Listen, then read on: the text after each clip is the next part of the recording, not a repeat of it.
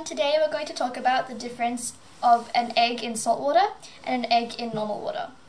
So firstly, if we put an egg in the normal water, you can see that it doesn't float but actually sinks to the bottom. Whereas if we add some salt to this water, mix it up, and the egg goes into this, it actually floats.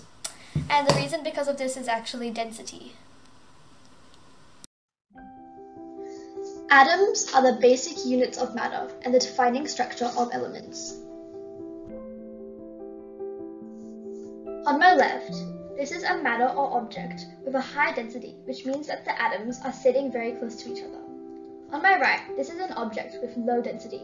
As you can see, the atoms are very far from each other.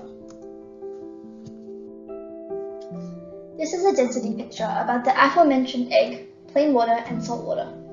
As you can see, the density of the egg is higher than the plain water.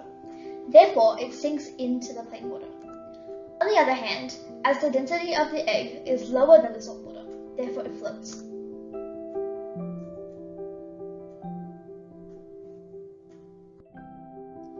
Density explains why oil floats above water when you pour oil into water.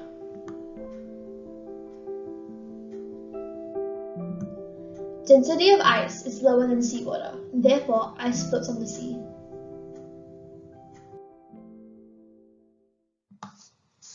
Ships are big, but their density is lower than seawater. Ships float on the sea. The concept of density is not new to us. In what jobs is this concept applied?